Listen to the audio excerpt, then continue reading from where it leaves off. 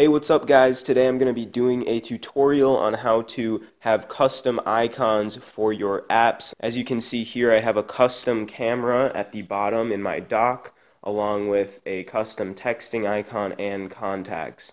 And the whole bottom row above that with email, gallery, those are also custom. So what you're going to do to get these custom icons is go to the Play Store, and then all you really have to do is type in any types of icons that you would like. So say you want circle icons, we can type in circle icons.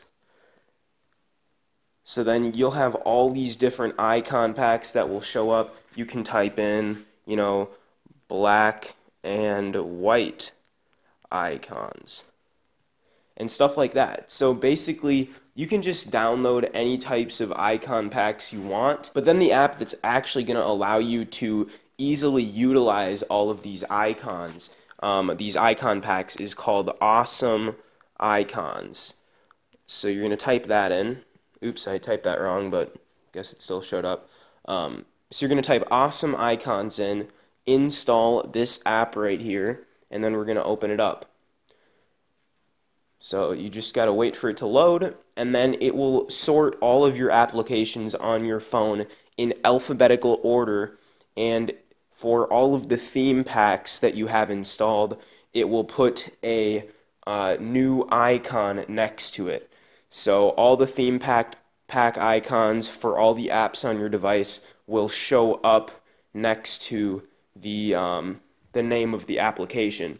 So say I want to change my Bitmoji application icon with one of the packs installed. All I would have to do is click right here, and now as you can see, I just changed it to be a square. And all you have to do is hit OK. Now if I go to my home screen here, and as you can see, it creates a new shortcut. So here is the new shortcut. Oops.